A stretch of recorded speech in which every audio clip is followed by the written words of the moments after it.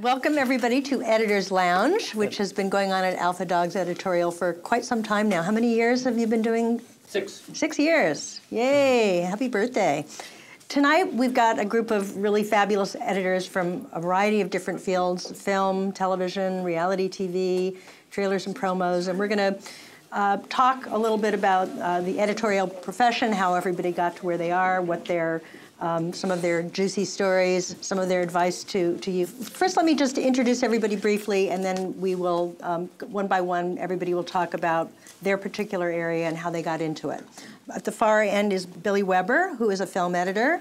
Terence Curren, who is an editor of a master of all, right? And then Glenn Morgan, who edits reality TV, and Carol Streit, who edits trailers right now. So, Billy, shall we start off with you? Tell us a little bit about how you got into this field, and if that's how, how people would do it today. I don't think you would do it the same as the way I started, just because of the technology. But I started, my first job in the movie business was in the print shop at Universal Studios. And the part of the print shop I worked in was sort of like an overflow from the mailroom. It was called the script department, but what it meant was we printed and collated scripts and publicity releases for the studio and then delivered them around the lot. And it wasn't much different than being a laborer on the lot. And once you had a job at a studio, and this was the case at almost every studio, once you had a job there, you could then move laterally into another department when you showed interest in that department and you went and gave them free work. They wanted to see if you were serious about working in that department, and they wanted you to come on your lunch hour and work there. So I was working in the print shop attempting to try to get into their editorial department.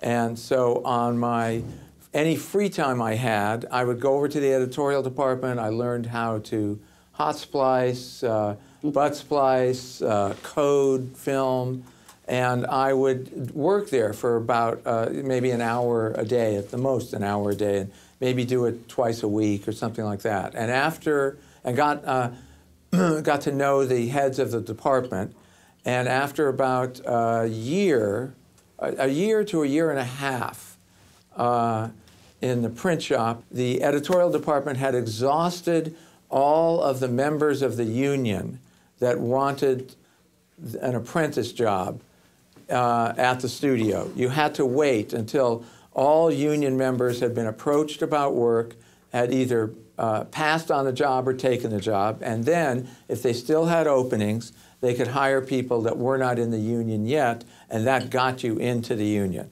And Universal did almost no movies at the time. They only did television. Very, very few feature films, and most of their feature films were done out of the country. They had a big office in London that they did most of their movies out of. But they did more television than any other company in LA. I got hired into film shipping out of the print shop. Film shipping was a union job. It was an apprentice job, and that's how I got in. I worked there for about 9 months to a year. I got promoted into, from that to an assistant editor job on a TV series. I worked on that series, and then every year at the TV season's end, which was at the same point in every TV show and at every studio, and they had their yearly layoffs that lasted 2 or 3 months. And then they'd start to slowly bring people back as the pilot season started, and then the TV season started up again. And I had reached a position there where I was in good favor with the people that ran the department. So they would, after I finished the TV season, gave me the opportunity to go back down into shipping and not take a layoff. And then as soon as the season started again, I'd be an assistant on another show. It was a very unpleasant place to work.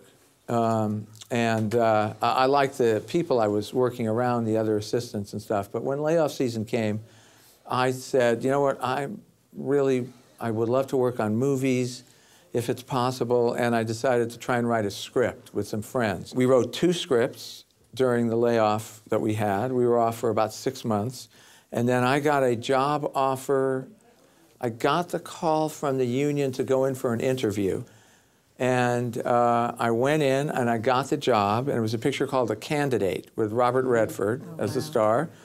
And Michael Ritchie was the director, and there were two editors on it, a guy named Richard Harris and another editor named Bob Estrin.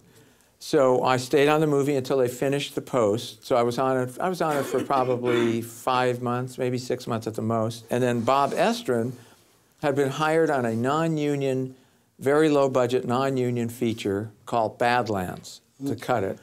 And he asked if I wanted to be his assistant, but it was non-union and everything. I said, sure, I just wanted to keep working.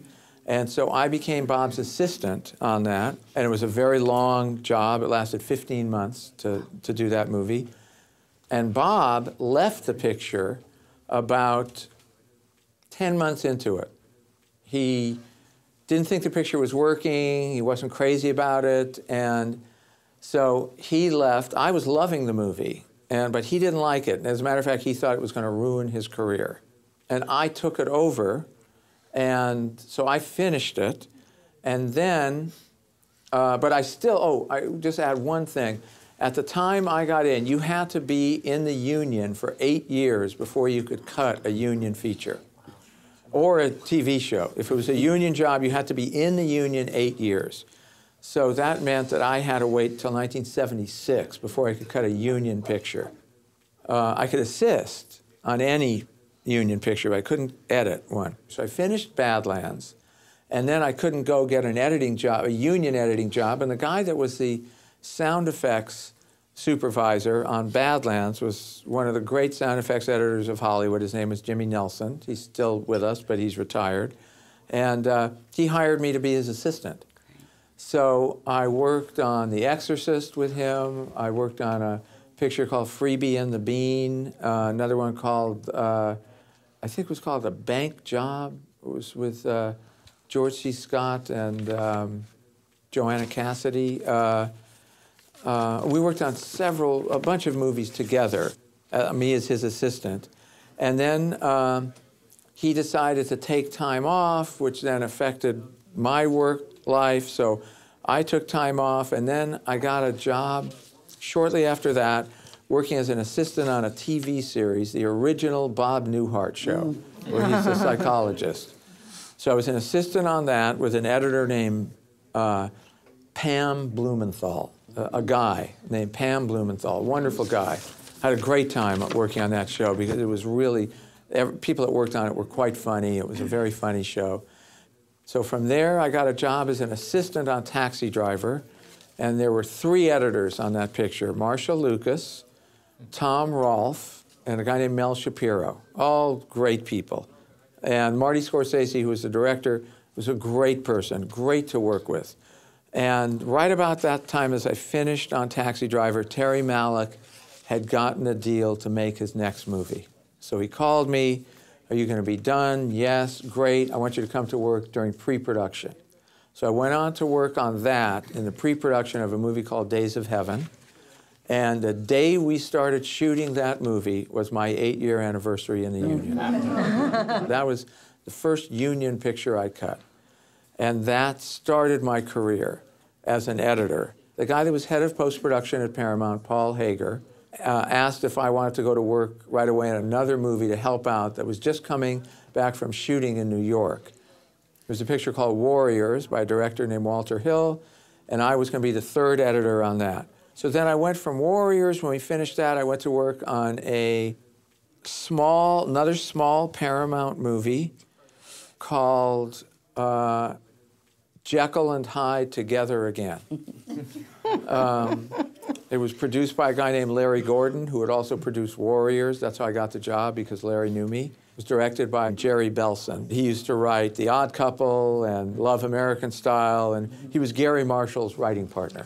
So I finished that, and then Larry Gordon, the producer, and Walter had started a new movie called 48 Hours, and he needed help on 48 Hours. We had a blast. It was tremendous fun cutting that movie. And I still, it was still everything was a struggle as far as getting work. I was happy to get any kind of work that I got. So I worked on 48 Hours, and then another editor on 48 Hours named Mark Warner said, I know of a picture that's starting up. You would be great for. You'd get along good with the director, and I'm going to call him and tell him about you, because Mark had been an assistant on the guy's last movie. It was a picture called Iceman, directed by a guy named Fred Skepsey, Australian director. Finished that, and Paramount at that point had 3 movies they were going to start shooting at right around the same time. So one of them was a picture that Robert De Niro and Meryl Streep were starring in together. I really wanted to do this movie. 2 great actors, it was terrific. But the director refused to meet me because I hadn't cut enough big movies. Then they had another movie called Beverly Hills Cop. So I went in and interviewed for that, and I got the job right away. So now I'll just quickly tell you how my career got started. Yeah, I cut there's 19 pictures left in your lives. I'm not going to go that far. Okay. I cut Beverly Hills Cop. A month after I finished that, I started cutting Pee-wee's Big Adventure for Tim Burton, his first movie. Everybody told me it was a huge mistake to cut a Pee Wee Herman movie. And I told them, you know, I met this director. I really liked him. So I'm going to do it. So I did it. And then the day I finished Pee Wee's Big Adventure was on a Friday. On Monday, I started Top Gun. I cut those 3 movies in a row with maybe a month off. Those 3 movies made my career to this day. So what happened after cutting those 3 movies, every interview I went on after that, the studio execs said, you made those movies successes. And I said, you don't know what you're talking about. And they said, no. Those directors, Marty Brest, who directed Beverly Hills Cop, had been fired off of the movie before Beverly Hills Cop, War Games. He was fired 2 weeks into shooting. Tony Scott had made 1 movie before that, The Hunger, which they hated and said it was a disaster. That was Top Gun. And Tim had never directed a movie. He had done a half-hour short called Frankenweenie for Disney, That's right. which was a wonderful short film. They canceled his contract at Disney over that film. So that just gives you an idea of how good they are at selecting talent. And it doesn't matter what I said to them as far as that. It wasn't me. I didn't make those movies a success. The audiences made those movies a success. Something clicked into the audience on those 3 movies, but it wasn't me. They didn't want to hear that. So I've been getting great jobs on that. And I've cut some really, really good movies. Mm-hmm. You know, I cut some, Days of Heaven was a really good movie. Badlands is a really good movie. They didn't care about those movies. So I'm not saying that you shouldn't cut good movies, because I believe you should, because I think that's what pays off, because that's what gets you work with the directors. Because the directors, the talent, knows the good movies. I don't think the studios have a clue. That was how I got my start. That's a great story. Thank you. Thank you. Now, Terry. Yeah. Billy's a hard act to follow, isn't it? Well, I started cutting on film also, but you know, I also did a really no-budget feature shot on 3/4-inch videotape back then when I was going to school. It was going to be my school project, and it turned into a feature. And when I went to edit that, you know, I had to edit it on video, and I'm like, wait a minute, I can punch in a number and it goes to it?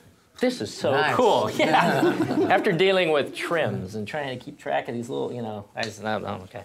So that kind of got me into the video world, and I ended up doing linear online editing. And then when Avid came out with the first Symphony, I'd done some Avid offline editing and so forth. When they came out with the first Symphony, which was their finishing system, you know, it could do uncompressed video on a computer, which was a big deal. Somehow all of my experience and skill set just happened to work perfectly right there, and it clicked with me. And I've kind of never looked back since that point in time, I guess. Kept me really busy. It's not anywhere near as interesting. What was the linear system you worked on? It was the Grass Valley. Grass Valley. Yeah.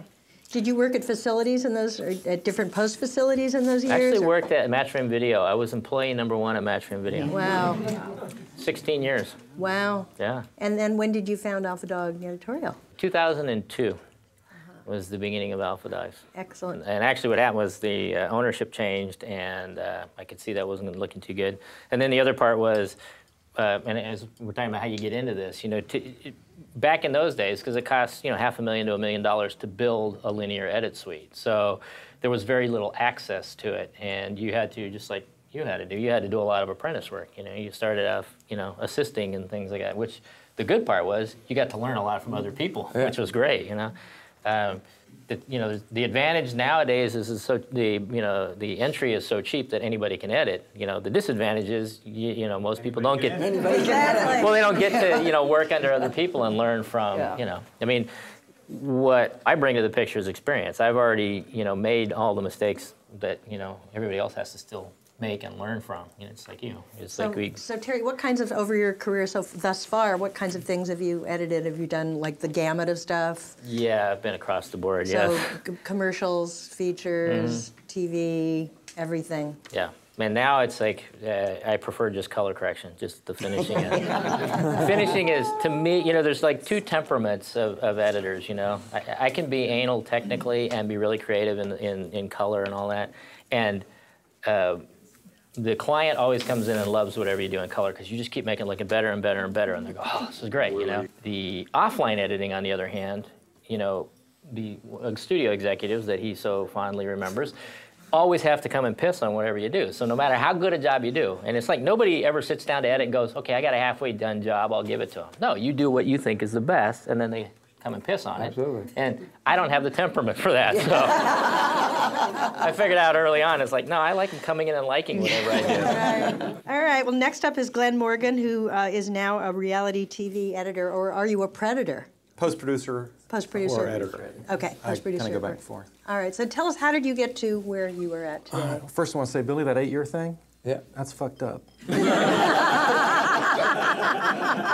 It's changed radically, you know, it's just not like that anymore. I moved out here from Tennessee in 1980 and started assistant editing in 1981, and actually the way that the big talent I had, or the special skill I had when I started assisting was I knew both film and tape, because I hadn't worked in 35, but I worked in 16, and on videotape. It was very, very rare in those days. Everybody was totally one or totally the other. And actually, my first job, I was assisting on tape, but the editor had never really worked on tape, so I was kind of teaching her what to do. So, but I mean, that was just a great way to establish a relationship with the editor. And then I assisted mostly in commercials and that sort of thing for a couple of years, and then I kind of want to get into music videos, and I found out that somebody I slightly knew was doing a music video. This was beginning of '84, 25 years ago, I guess. And so those videos were just starting to happen, and so I agreed to do this video for this person for $500. And it was artist, I thought it was a heavy metal band, an artist nobody heard of called Madonna. And so that was Borderline. First thing we did was Borderline. Oh my God. And so I sort of rode Madonna's coattails. That was sort of like the Top Gun of... Well, I did. My three were Borderline, Material Girl, and Like a Virgin. Those were all cut on film, by the way. And then started doing those in tape. And then a couple of people I worked with in videos got a chance to do features. So I did a Corman feature about women's prison. And then... Of course. Which one? Vendetta. Uh-huh. You know that one. Well, I know lots of people who worked for Corman at that time period. So. Yeah. That was sort of after the golden days of Corman, but anyway, it's just fun to say you worked on a Corman picture. And then this main director, Mary Lambert, who I worked with on the Madonna videos. She got a chance to do a feature called Siesta. That was the first real feature I did. So I ended up doing like 6 or 7 features and really liked that. And then early '90s, that was sort of I was sort of doing mid-budget features, and when I say the middle fell out, it sort of went to where everything was like studio movies or really low-budget movies.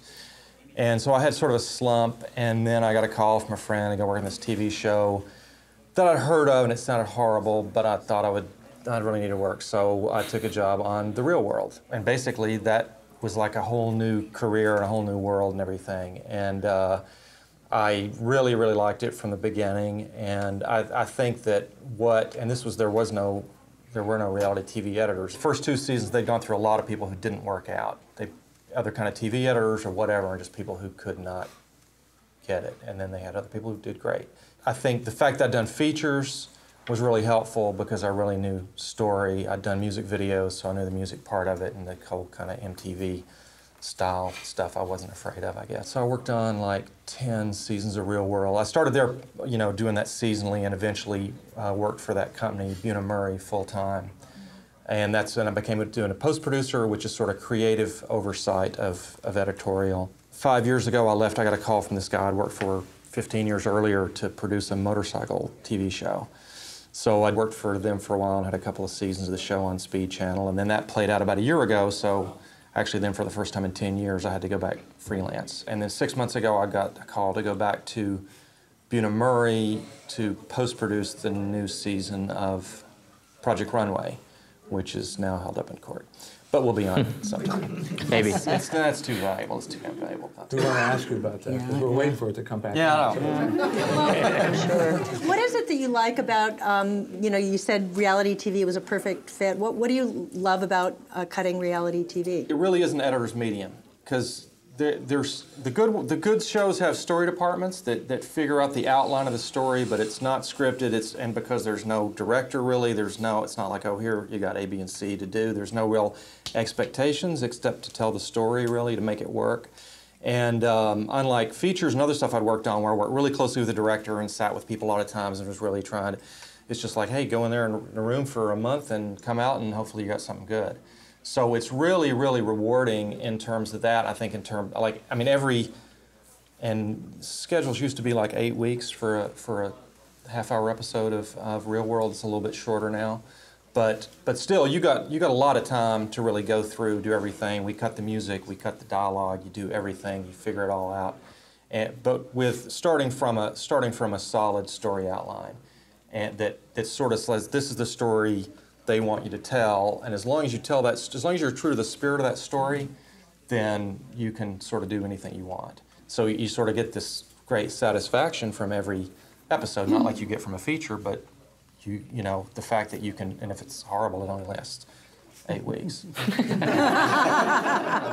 8 months. But it is that kind of thing that you feel like you have made a great contribution to authoring something that's going to be out there, and it really has your imprint on it. We've always talked about, you know, that like if you gave exactly the same episode to episode of Real World to 2 different editors, you could end up with 2 very different episodes. You know, in a way, doing a reality thing is a little bit like doing a Corman film, that you can do everything, everything you throw at it, they love to see. It's like, give us more. Everything you want to, you want to go and do your own graphics, great. You want to get some sound effects, you want to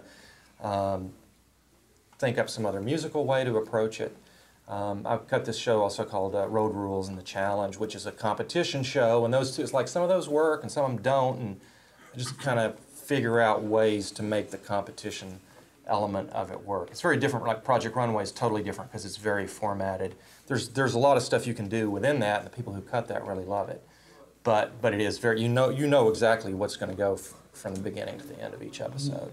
And last but not least, Carol Streit, who is a trailer editor. Tell us your twisting long and windy path to where you are today. I hate to bring up this train. I came here in 1980 also after graduating school in the Midwest, and I had met through a school connection an editor named Carol Littleton. Oh my God. Oh, wow. Yeah, and we started together. Yeah, wonderful woman, wonderful woman. I ended up at a place through another very tenuous connection called Kaleidoscope Films, which is, at the time was the preeminent. I know all these people. Yeah, was Kaleidoscope did every trailer for those 3 movies I told you. Right. And we were the preeminent trailer house, and a gentleman who I had the great fortune of knowing, Andy Keene, had started that company, come out from New York and started that company, and had pretty much brought film advertising into the 20th century. I was very, very fortunate to have come in at a time. It was at its apex. And I met some of the best people in the business, working on some of the best films in the business. Again, same thing, started out as a runner, which was an education in itself, you know, coming to the big city and trying to figure out, I've got to get these Prince of Star Wars back to Fox, and they've got to go now. How the hell do you get to Fox? I don't know. You know, just dealing with the freeways and the, you know, don't take Little Santa Monica, you know, you got to go. Anyway, and I wasn't a very good messenger, however, but anyway, that may have helped me later on. At Kaleidoscope, you know, everybody was union, but you could, you know, you came in as a runner, of course you weren't union. It was a little easier to get in at the time. It took, although in my experience, it took me, and that's a whole other panel about what the union made me do to get into their very, you know, illustrious organization. Okay. Yes, but that's a whole other thing. Anyway, I met, as I said, fantastic people, really good at what they did. And I got to learn from the ground up on a upright moviola. In those days, you know, because everything was on film, the editors that, when I worked for them, you know, we would, they'd select, I'd break down out the selects, and I had to make select logs, and it had key numbers and code numbers. And I learned how to be very, very organized. And it's very interesting because in life in general, you know, I tend to be a bit of a slob. But at work, I'm very organized, and that I'm very grateful to those people that I met. I still know a lot of them. I work for one gentleman who I've known almost since the day I walked into town. And then I was thrust out at a very young and tender age into the world of freelancing. And it paid off for me to know these really talented people who, many of whom I was lucky enough to call friends. I was able to go to, and when they had jobs, you know, I learned how to cut music from a woman named Jan Bronco, who cut a lot of trailers. She, you know, cut some of the best trailers ever, I think. You know, learned how to cut effects, learned how to, you know, cut dialogue, how you know, very technical things. You know, everything from, you know, start leader and where it goes, and it's universal leader, or is it the other kind of leader? You know, Universal always had the pop on the 3 for some reason. I don't know why, but anyway. That's true. Yeah. It made no sense. They were only studio. Yeah, it was just with Universal. And their sound heads on every projector at Universal was in a place unlike any other studio in the city. Right, it was underneath. And it was like, okay. But, you know, it was I look back and I just got the tail end of the Halcyon days. It's changed a lot, but because of that, I was able to get a very good foundation in film, which I would not trade for anything. And I, went to work for a gentleman named Chuck Workman, which says, if you know Chuck, says a great deal about me. But he's a wonderful man. We're still friends. I worked with him for a very long time doing a lot of documentaries, and I was the grunt. Suffice to say, I got a I think, very well-rounded background. I really value the history that is involved, not just in my part of the job, but the entire business. These are crafts. These are people that have forgotten more than I'll ever know. You know, I worked with a woman named Donna Bassett, who was a very, very well-known negative cutter at Universal, or at Technicolor. I missed out a little bit in that I didn't have a home long enough to become the A-list editor, but I've also learned that it's about the work. It's not about being famous, and if I wanted to be famous, I picked the wrong job. But, I was the second assistant on a film called Nightmare on Elm Street Part 3, and, which was great. I really liked it. I'm a really good assistant, and I really enjoyed it. I loved that bond I had with my editor. And back then, you worked with an editor, and I really cherished that experience, because again, once you got with an editor, you were very close to that editor. You were the barracuda in the room. And I had to do everything. I'm talking to everybody. I'm talking to the feature people. I'm talking to a lot of times the producers. I'm talking to all my technical people. I loved going to the labs and, doing the finishing part of it. Again, these people are very, very smart. They don't put up with a lot of bullshit. And I was a girl, and those cranky old guys made me, make sure that I had to know what I was talking about. I could not bullshit these guys. And I passed, and I'm very proud of that. Yeah, I miss those days. I've always been willing pretty much to do anything. I have kind of found myself for a very long time doing small films. They are difficult in that you're not dealing with massive amounts of an advertising budget or marketing budget where, you know, I'm embarrassed to tell you where, you know, how much I pay for my music, but I make it work. You know, I like working where I have, again, I can put my imprint on something and I'm cutting everything. I am responsible for that trailer.